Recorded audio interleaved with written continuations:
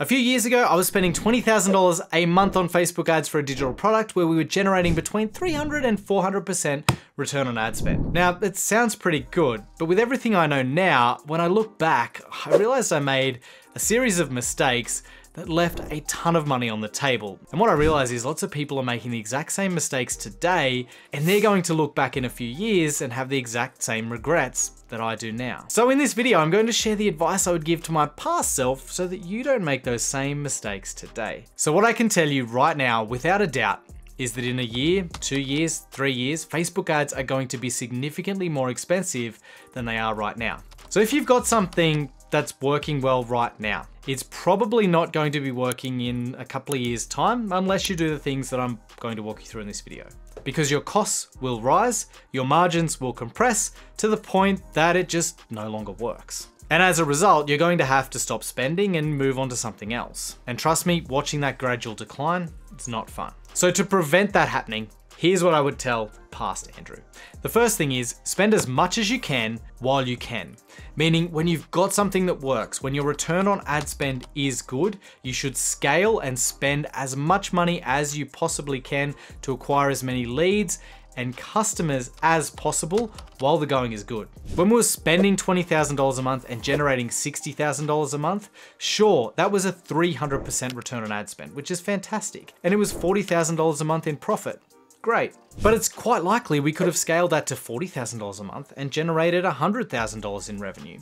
Sure, we take a hit on our ROAS and it drops to 250%, but now we're generating $60,000 a month in profit instead of $40,000 a month. But what's really important though, and what I really want to make sure you understand here, is that by spending that extra money, we're actually bringing in a lot more leads, meaning email subscribers, and buying a lot more customers, meaning we've got a lot more people who've now purchased from us as well. And that's really important for the long-term success of a business. We'll talk about this more as we go through the video, so you understand why that's so important and how to capitalize on it.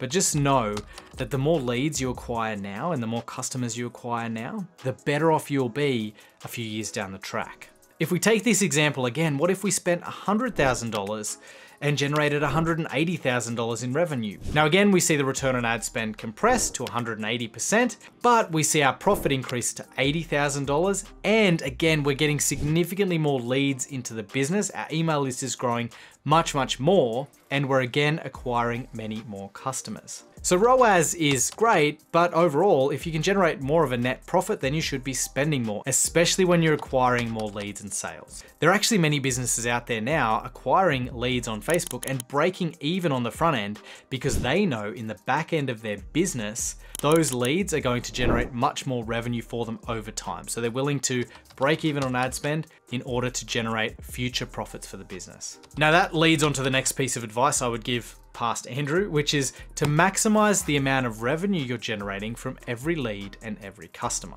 You should be treating these leads like a long-term asset. There are far too many people who are just looking at how much can I spend today and how much can I generate in revenue today.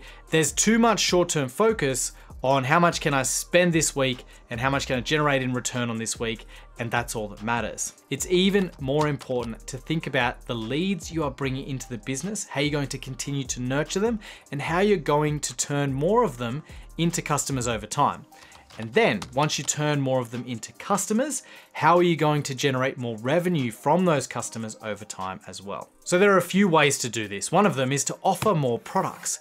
Think about how can I create more products that maybe the people who didn't buy from me would want? And then how can I create products that the people who have purchased from me would want as well? So you need to think about what do my current customers want or need, or what are they going to want or need in the future?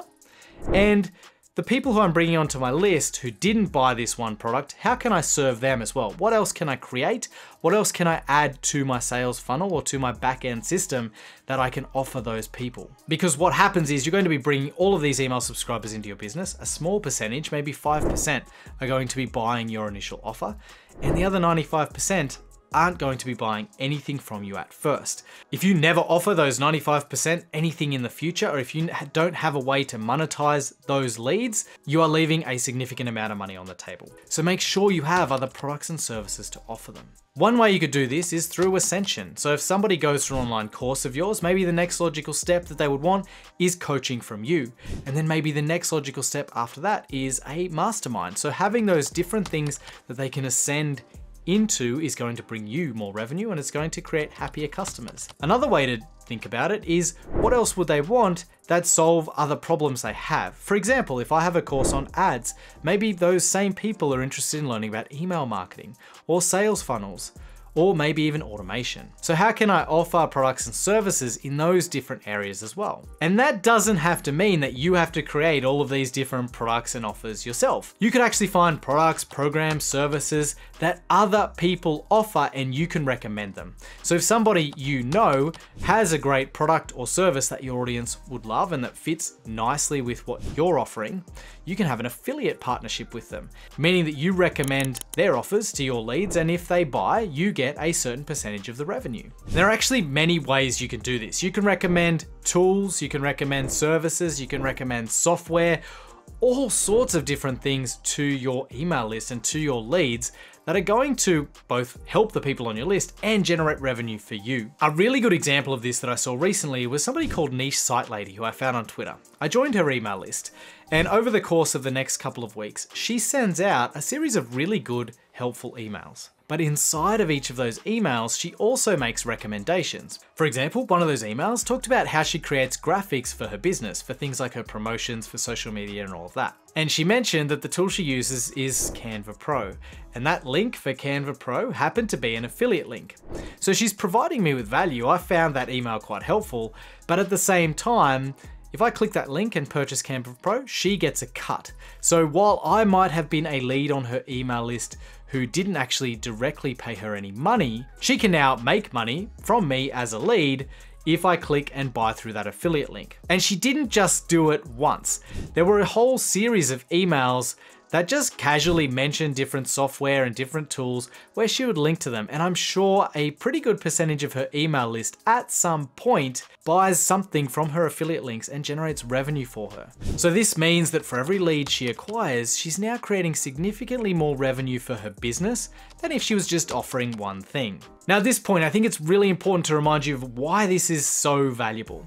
Because as your ad costs are rising, and your return on ad spend is getting squeezed, if you are generating more revenue in your business from every lead that comes in, it means that as those ad costs rise, it doesn't affect you as much because you're generating more revenue on the back end for every dollar you're spending on Facebook ads, meaning that you can continue to advertise, you can continue to scale, and those campaigns that would otherwise have become unprofitable or not as profitable as before are now actually maintaining a really good ROAS, because you focused on the back end and you're generating more revenue per lead and you're generating more revenue per customer as well. Another really clever way to increase your revenue per lead is through newsletter sponsorship. For whatever reason, very few people think about this. But if you're sending out a weekly email to your list and you're paying thousands of dollars a month to buy leads through Facebook ads, so your email list is growing every single month and you're sending out an email every single week, why not get paid every time you send that email? And the way to do it is to have deals with brands to sponsor your newsletter. So you're sending out the exact same newsletter, but in each one you're mentioning a sponsor. And in exchange for mentioning that sponsor, you're getting paid. So now you move to a situation where instead of just earning revenue when people buy your products and services, you're actually earning revenue on a weekly basis through these email sponsorships. And I understand this isn't for everyone, but for the businesses with a good weekly newsletter where monetizing it through sponsorship makes sense, it can be a really good model. One example of this that I've seen recently is Cody Sanchez from the Contrarian Thinking newsletter. Her newsletter is really, really good. I love the content, and her main product that she sells is a membership. So in every newsletter, she has great content, she promotes her membership, but what I've noticed now is she also has a sponsor. And so there's a little section in the newsletter that just mentions her sponsor and has a link that goes to them. So that means that now Cody's still selling her main product, which is the membership. But every time she clicks send on that newsletter every week, she's generating sponsorship revenue as well. So again, those leads that she's bringing into her business, and if it's you and you're bringing in those leads via Facebook ads or any other channel, all of those leads are now worth more. And that sponsorship money is going to go up every month because you're getting more and more leads. So again, even as the ad costs are rising, because you're generating more revenue, you can absorb more of those costs and you can scale higher and keep advertising for longer before the music stops. Speaking of newsletters, if you like this content and you want more content like this delivered to your inbox to help you become a better advertiser and a better marketer in general, make sure you sign up for my newsletter. That's in the description box below. Now on to my next piece of advice that I would tell past Andrew, and that is to leverage other traffic channels now before things get tough.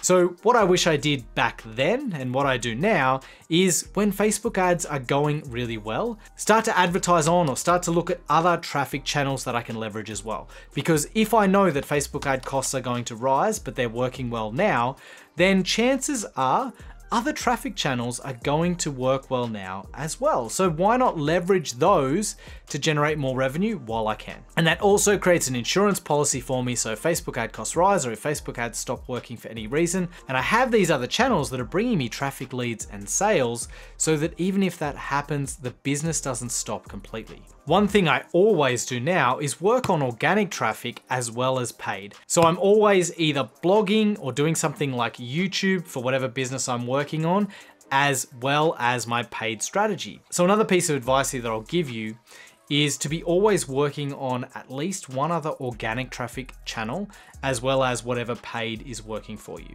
Because organic takes longer to get going, but once it's working well, it will serve you for a long, long time. Whereas paid traffic, it works well and it's a quick way to get a big hit of traffic, but we know costs are going to rise, which is the whole point of this video. And so if and when that happens, if you've built a really solid organic traffic source as well, then again, you can cope with rising costs because you're getting traffic from multiple sources, and organic traffic doesn't cost you anything on a day-to-day basis, apart from content creation, of course, which is a beautiful thing. So recapping where we are to this point, I would tell my past self, spend as much as you can now while things are going well and focus on acquiring as many leads and customers as you possibly can while maintaining whatever profit margins you need to. The second thing is focus on generating as much revenue per lead and revenue customer as you can. Build out those back-end systems to generate more revenue over the long term from every lead that you buy from Facebook, and focus on other channels as well. Don't just get tunnel vision and focus on Facebook and Instagram ads only. Look at what other traffic sources, particularly organic, you can start to leverage now while things are good that will help serve you when your Facebook and Instagram ad costs inevitably rise. Now, as those costs start to rise, you're probably going to look for ways to keep them down as well. So make sure you watch this video next, which will help you lower your Facebook ad CPM to keep costs down as much as possible for as long as possible. Hope you enjoyed this one. Let me know what you thought in the comments, and I'll see you next time. Bye.